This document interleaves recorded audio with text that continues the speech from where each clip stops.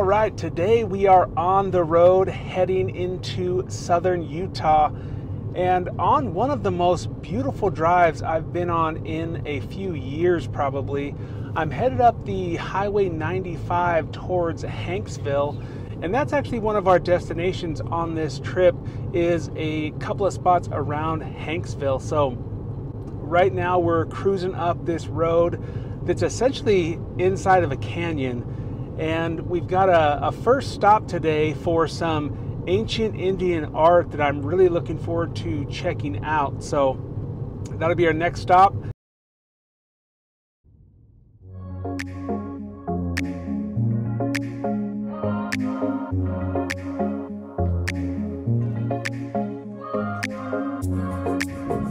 Prehistoric Indian ruins and artifacts are scattered along the Colorado River and its tributary canyons. Evidence of this habitation is seen in many pictographs and petroglyphs that dot the canyon walls, including those of the North Wash and Hog Canyon. There she is, a figure known as the Moqui Queen, not far from here. Let's go find her.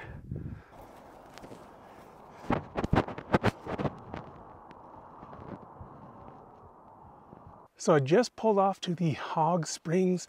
It's a little trailhead and picnic area, and I'm pretty sure I found the Queen. I'm hiking up into this little alcove that is just south of where we parked, and I'm hiking up unmarked trail.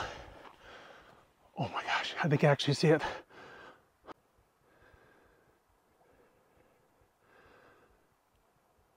Here she is. It's so impressive. I'm like over the moon right now with excitement. This thing is huge. From a distance, it looks like it's maybe a foot tall, but it's probably closer to like 3 feet tall. So very impressive. I can see why it's called the Queen. It's got this nice ring of dots that look like a crown. So freaking cool. This is a great little pit stop on the way to Hanksville.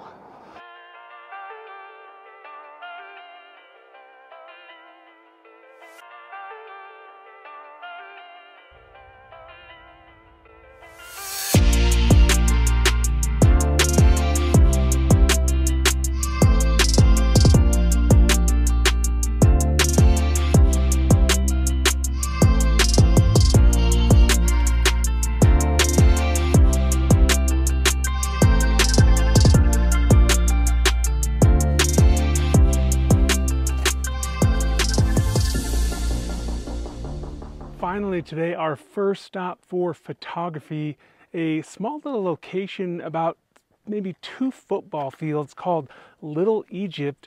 And it's one of my favorite types of things to photograph the American Southwest, which is hoodoos. Now around here, they're pretty incredible. These are pretty massive cliffs with these balanced rocks up behind me, and a real impressive one right back here.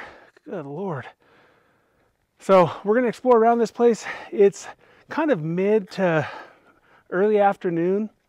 Sun is super harsh and the clouds are non-existent. So we're just going to stop through here and look around a little bit because we're going to be passing back through here on the way out of this trip. So fingers crossed we'll get better luck. And for now, we're going to enjoy this place and find some cool pictures and just enjoy the beauty.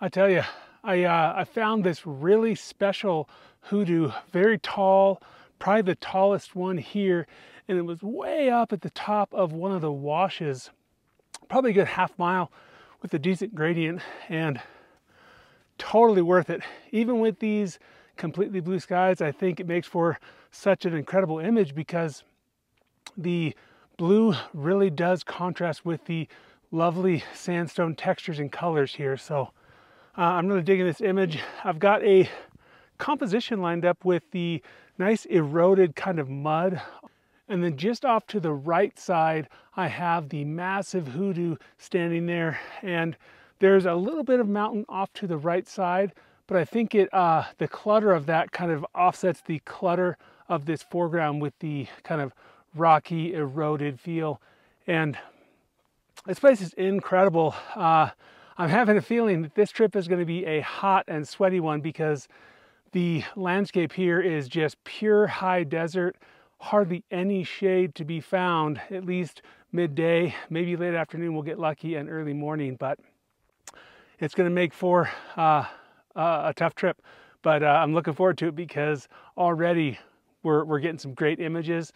Now it's just another, I think it's 20 miles or so to Hanksville. We'll top off the Jeep and then we'll hit Factory Butte. That's going to be our stop tonight for sundown and sunrise. I want 2 chances at this location just to see kind of what happens with the light there. So let's finish up this image here and then hit the road.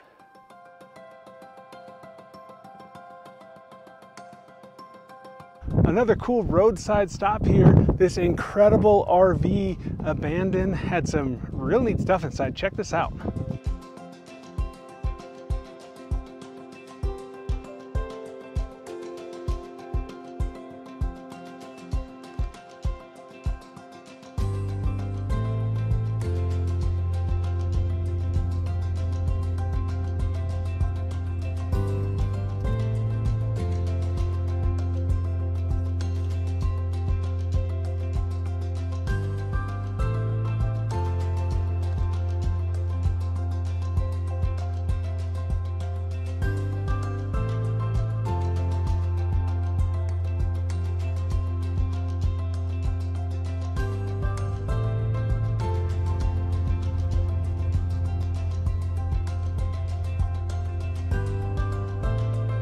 After a long day of driving and some incredible locations, we've arrived at the most amazing campsite right to the east of Factory Butte.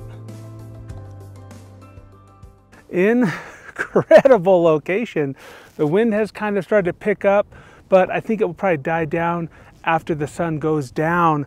Off to the west there, probably another 15 minutes or so, that sun will be down completely. But right now, this image I have is pretty fantastic. I've got this beautiful leading lines of this kind of wash in the foreground, gently being hit with this nice golden light.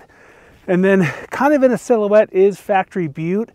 And then on the upper third, I have a nice starburst that I'm working on right now. I think it needs to get a little bit lower to really dial it in, but I think it's going to make for a first fantastic image, kind of with a silhouette look, because tomorrow morning it's going to be a whole new world here with the sun coming up from the east and illuminating this place in an entirely different way. So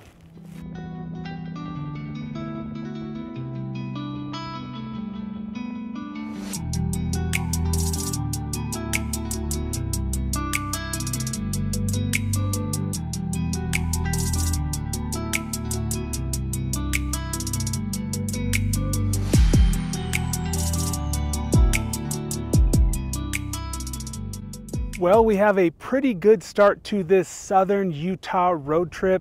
This is the end of day number 1. Stick around and subscribe to the channel because day number 2 is coming right up.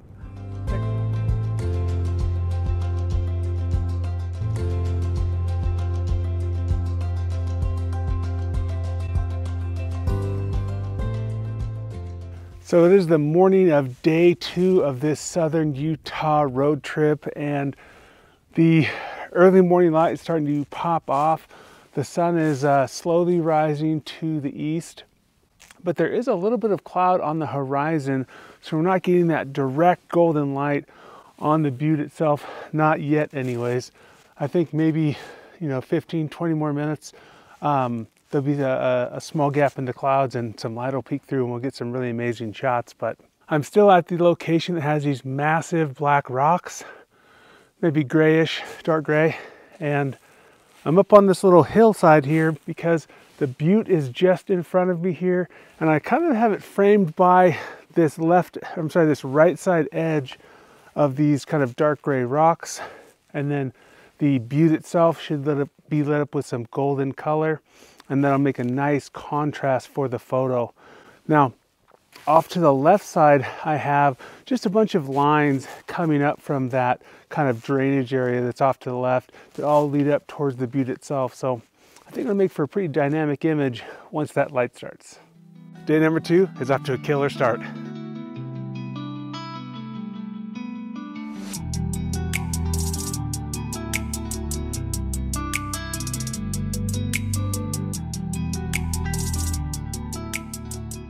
Man, when that sun came out, that drone footage looked so cool with all those like ripples in the washway from the butte itself. So incredible. Now we're headed to actually a bonus spot this morning called Moonscapes Overlook. I was talking with another traveler yesterday afternoon, and he mentioned this place that's just literally across the main road. So I'm gonna go check that out while the sun is still relatively low in the sky and see what kind of images we can get there, because it really is a bonus location. Let's see what we can find.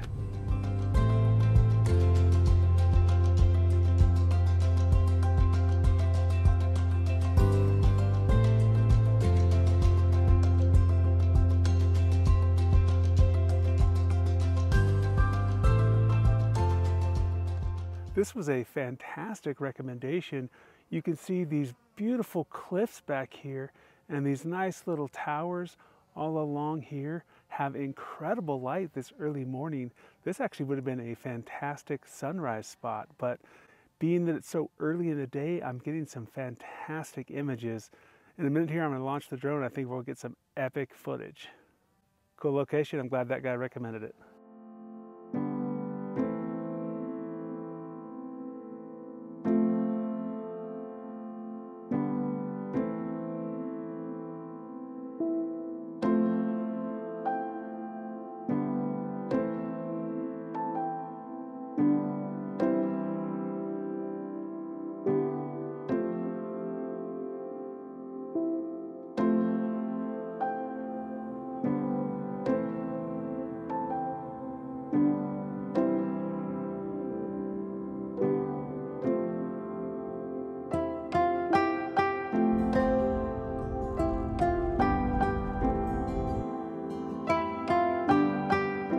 Well, we are back on the road heading towards our final destination today, which is going to take several hours because ultimately we're heading into the Cathedral Valley on the north end of Capitol Reef National Park, headed towards the Temples of the Sun and Moon. And I think along the way there's going to be a lot of things to look at, explore, and photograph. So it's about 11 o'clock now, so we're on the road. And it's actually a really decent road so far. I stopped and talked to a couple of big rig overland vehicles that were leaving, and they said the road is awesome, pretty much the whole loop if you were going to take it. And I don't know how much I'm going to do. I'm definitely going up to the Sun and Moon, and we'll see. Today is shaping up to be pretty dang beautiful.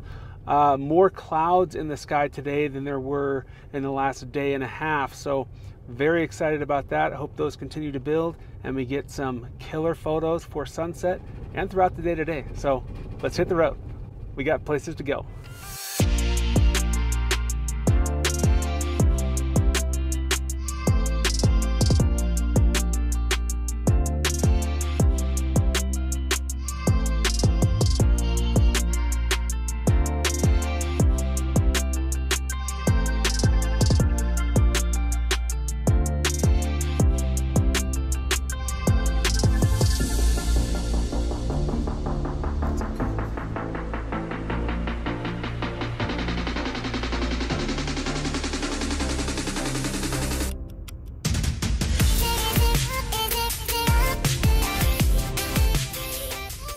Not a bad drive, beautiful countryside all along there, and quite challenging, especially for photography, because the area is just so vast.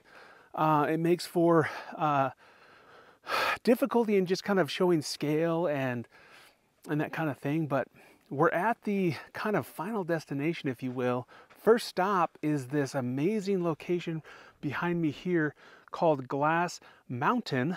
We're going to check that out because it looks incredible. And then you can see back here the showstoppers, Temple of the Sun, Temple of the Moon.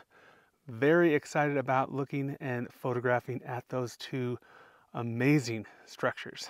So let's check out Glass Mountain, then we'll head over.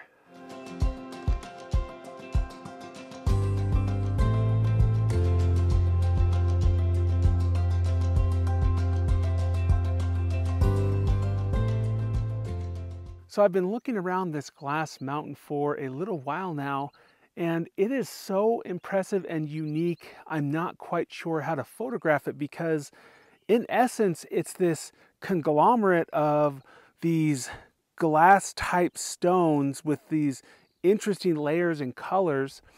And then you have all of this like mud and dirt mixed in. So it's kind of muddy as an image. It's not really something that really pops. And so the grand scheme picture, I don't think will do this thing any justice because it just kind of looks like a brown hill when you photograph it that way. So what I'm doing is I'm focusing in on these intricate patterns that are created with the glass and the dirt and the different angles in which they all meet each other. Very, very interesting. Loving these abstract images. So I'm going to continue kind of work in this area because it's been a lot of fun. The grain of this glass almost resembles like wood, so it's very fascinating depending on what little section you photograph. So let me show you a few of those images from just shooting around this place for details.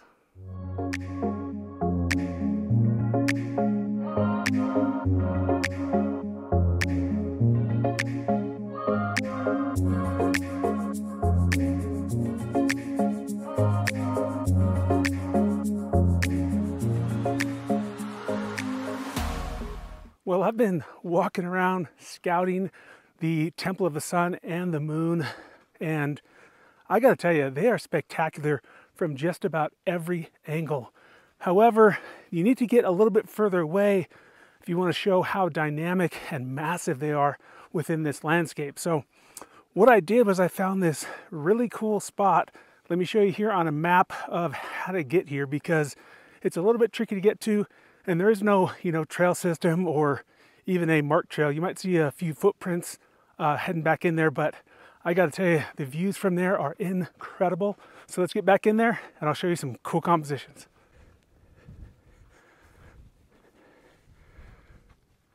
That's where we're headed, right up there.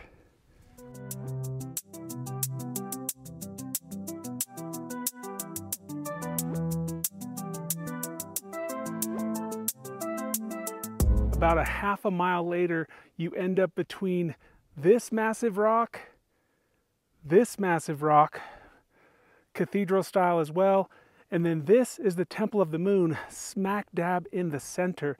Now, I'm probably about 50 to 100 feet back from this opening, and it makes for a fantastic image.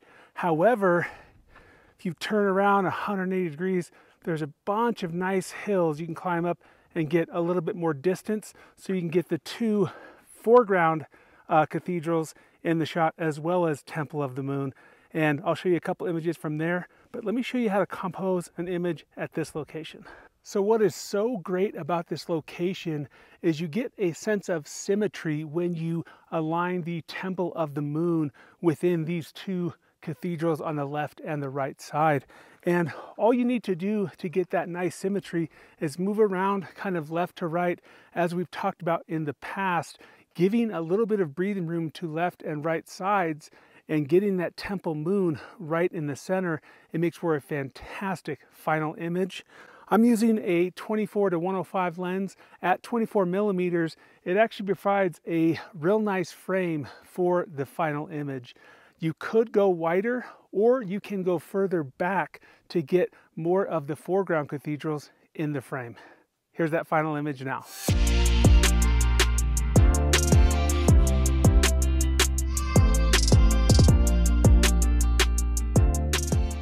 Here's the view from that upper location. You can see all four cathedrals in the same image. It's spectacular.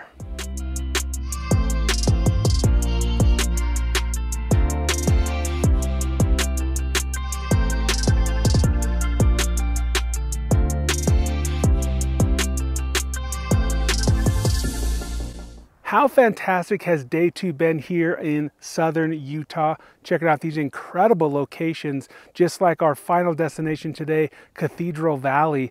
I had a blast doing the scenic drive and exploring all of these amazing locations. Hope you have too, and I hope a few things have made it onto your bucket list for your next road trip.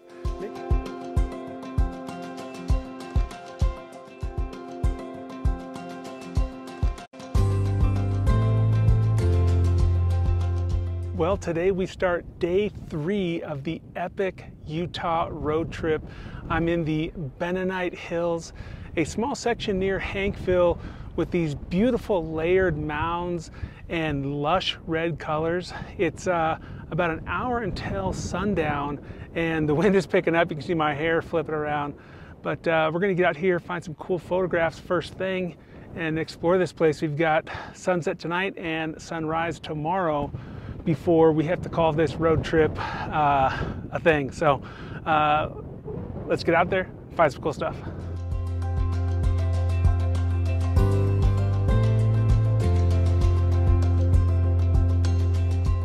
So we have our first composition, and this place really is spectacular. It's got that kind of badland feel to it where there's cracked mud and leading lines from drainage everywhere. So with this particular image, I'm capitalizing on all these lines that are going down into this little valley. And off in the distance, there's 2 mounds that are almost identical. So I'm putting those in the top of the frame to kind of have like this nice mirrored effect. Symmetry is very important with this image. So I'm gonna fire off a couple of shots and make sure I have it just right so that the final image looks incredible.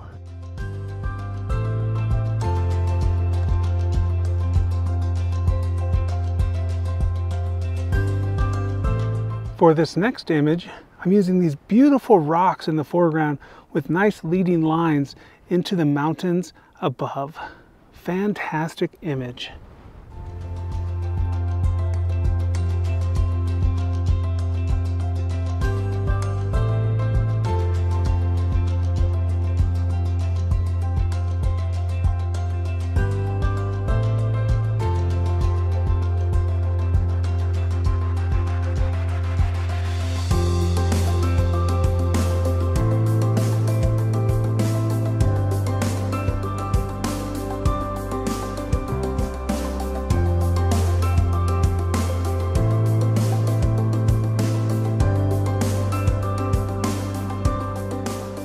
It is the next morning and we are up early yet again.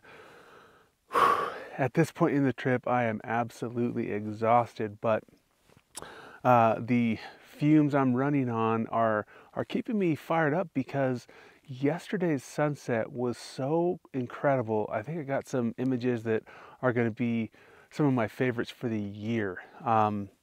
And that says a lot because this area is just so challenging to photograph because of the chaos, you know.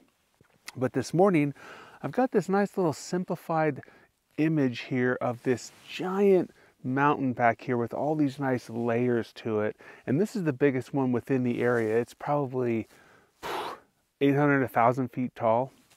And I've got this nice mound in front with these rocks just on top. And it makes for this nice little symmetry with the rocks that are on top of the giant peak. And no real clouds, but we're kind of in that blue hour, so everything has this kind of mood to it. So I think it makes for a real nice image.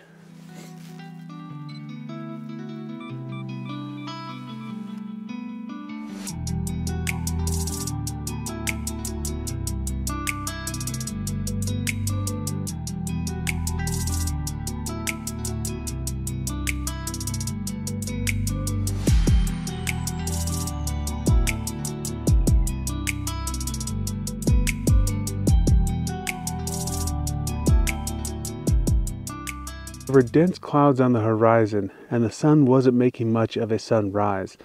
So with this beautiful soft light, we began to focus on fantastic textures of this location and these simple patterns that are created by it.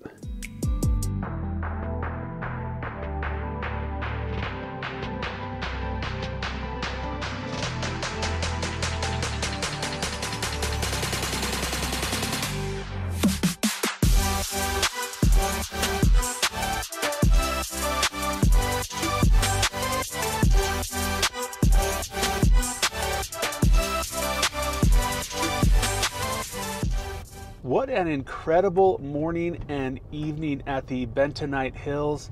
I had a blast camping there and photographing there.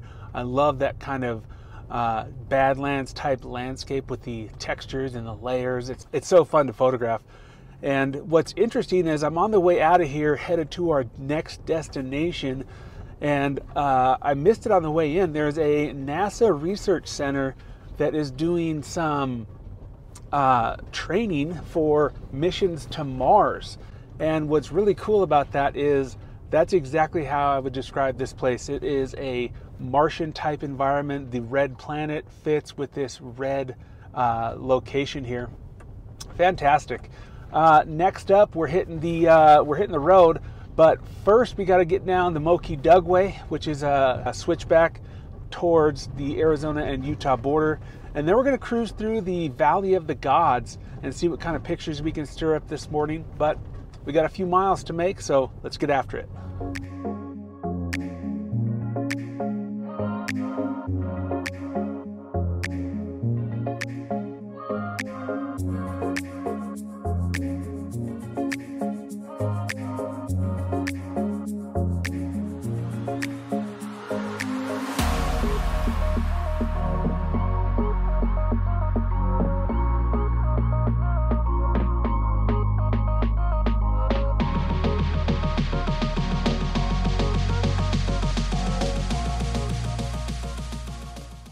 We have arrived at the Moki Dugway, a terrifyingly steep road that takes you down into Valley of the Gods and to Monument Valley.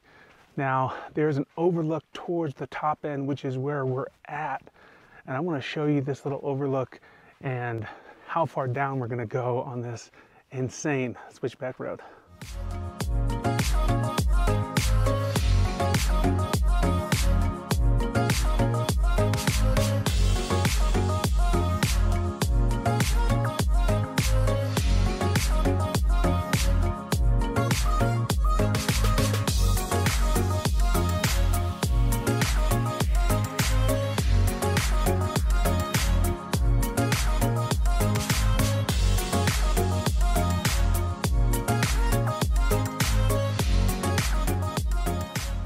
We have entered Valley of the Gods in the first formation here.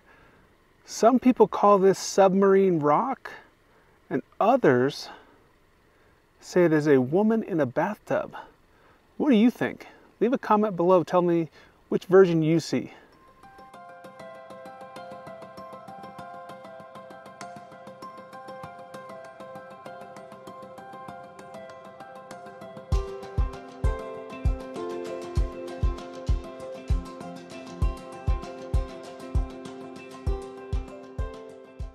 This place is so beautiful and there's a ton of interesting things to photograph.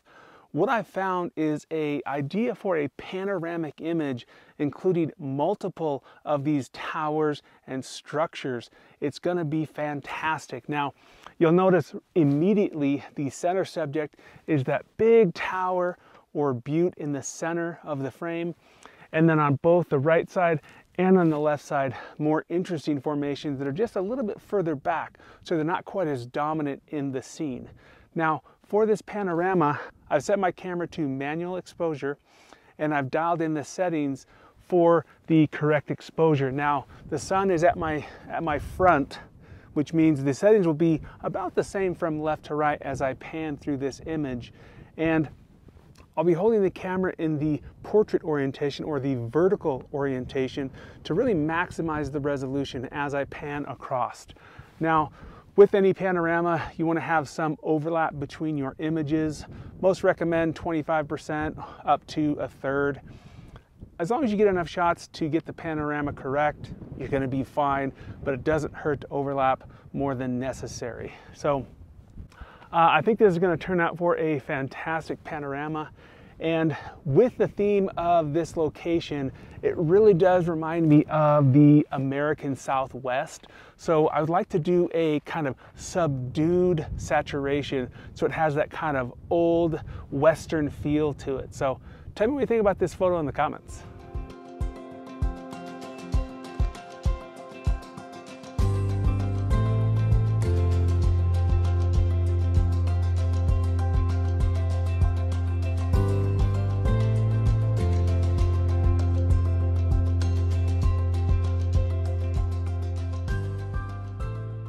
What an incredible trip here in southern Utah for 3 days.